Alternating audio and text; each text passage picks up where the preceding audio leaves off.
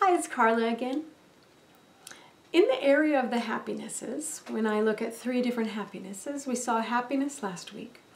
This week we're going to look at contentment. Happiness is about, yay, looking around yourself or looking at the future. There's something to look forward to. Awesome. It's wonderful. It's funny. Contentment is a different emotion, and it's kind of connected to pride, to feeling proud of yourself. It's connected to self-esteem as well. So in a psyche where contentment is free to do what it needs to do, you will do some good work. Like you will finish a job that you had been avoiding. You know, your anxiety said, you need to stop procrastinating and get this job done. And you're like, okay. So you finish the job and it's done. And your contentment in that situation should come up and say, good job, nicely done. And then fade away, right? Good job. That was good. And then you go do your thing.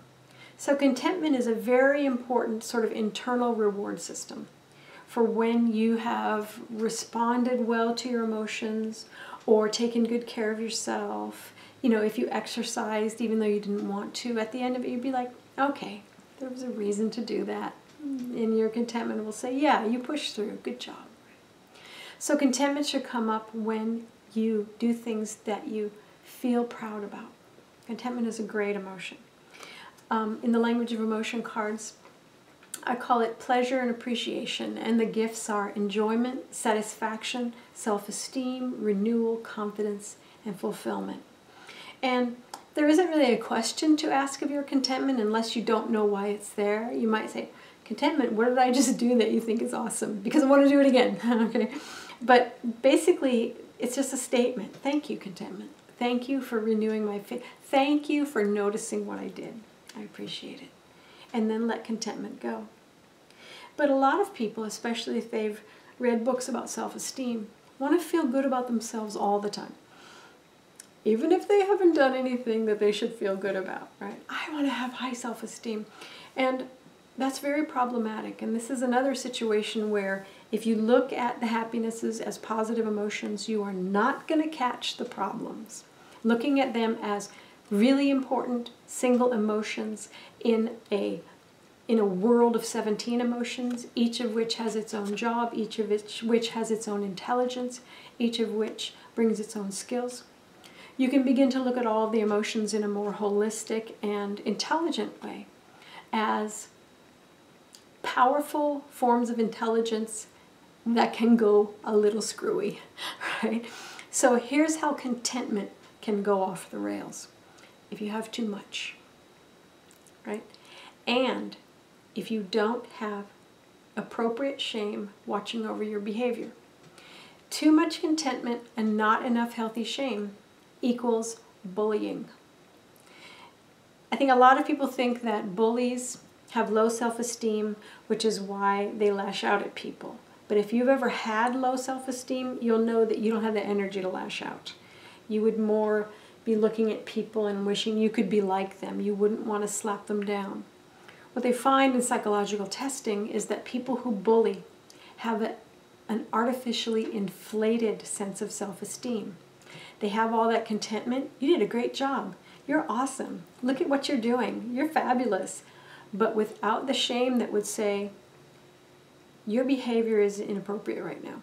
You just hurt that person. Look at that person's face, which is what healthy shame will tell you. Look at what you just did. You need to feel remorse. You need to apologize. Bullies and people with unbalanced contentment do not have that thing working. They don't have shame working. They have a problem with shame. They may have been shamed and kind of decided the shame's not important, right? So what you want to see is contentment and shame working like this. Just like, so I feel shame and I apologize and contentment comes up and says, nice job. That was painful, but you did a good thing, right? If shame is gone, contentment's just going to be like, hey, whatever you do is good. So you go bully somebody and you make a really funny joke at their expense. Your shame is going to be like, ha, you're cool. So too much contentment that is not balanced by healthy shame is bullying. It is abusive behavior. It is making someone into a laughing stock. It is internet behavior, you know, going on a comment thread and just making problems for everybody. It is not having a good balance between these two very powerful emotions. Now, as you all know, if you have too much shame, your shame's like, nothing you do is good. You're never perfect enough. Every weight you are is the wrong weight. Every piece of clothing you buy is the wrong piece of clothing. Your hair also looks terrible, right? If you have shame, contentment will just never be able to come up. Contentment will never be able to say, hey, you did a good job. No, slap.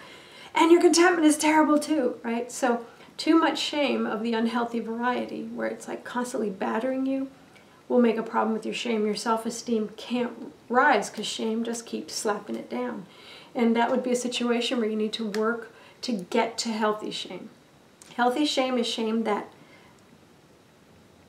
helps you live up to a moral structure that you agree with. Unhealthy shame helps you live up to a moral structure that may have been, what would you call it, placed on you, forced onto you, like media shame. You smell, you're the wrong weight, you're the wrong height, you're not wealthy enough, you're not whatever, and your contentment can't rise because those messages are toxic and your shame is listening to them, right? So in this situation, you would use the burning contracts practice and therapy and talking to friends to remove those messages and get rid of them and find messages that work. I like my clothes the way they are. And your contentment says, then that's cool. Whatever weight I am is the weight I am. And your contentment says, then it's awesome, right? It's to have shame and contentment working gracefully together in the dance that they can do in a healthy psyche, where emotions are understood properly. Rather than having them butt up against each other, knock one out, you know, kind of out.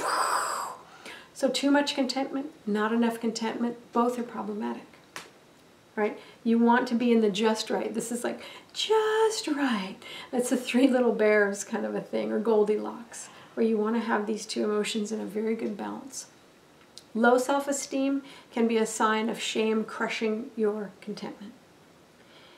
Inflated self-esteem can be a sign of shame not being available for you in any reasonable way, so that your behavior just gets more and more absurd, and you become more and more of like a social, I don't know what, like a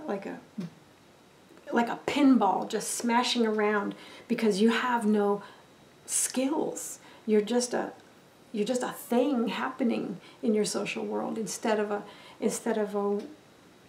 relational, loving, caring person. You're just kind of, it's me, it's whatever I want to do. So too much contentment? No. Not enough contentment? No. Too much shame? No. Not enough shame? No. These have to be balanced. So if your whole focus is working on self-esteem, and you're not also working on holding yourself accountable for the things that you do, which healthy shame does, then your self-esteem is going to be unbalanced. And so I would say, rather than looking at self-esteem, boom, move that aside. Look at the emotions that help you develop self-esteem that's healthy. Your contentment, yes. Your shame, certainly. These two need to be in balance. Oh, look at this. A negative emotion, shame, and a positive emotion, contentment. Nonsense. They are both completely necessary emotions. Negative and positive had no place in the emotional realm.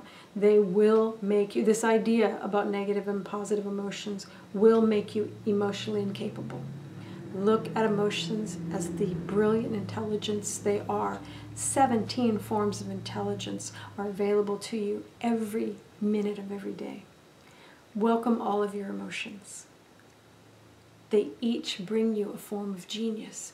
The happinesses do, the sadnesses do, the angers do, the fears do. All of them are necessary. Contentment is a beautiful emotion in a world of beautiful emotions. I hope you feel appropriately content with yourself this week. I'll see you soon.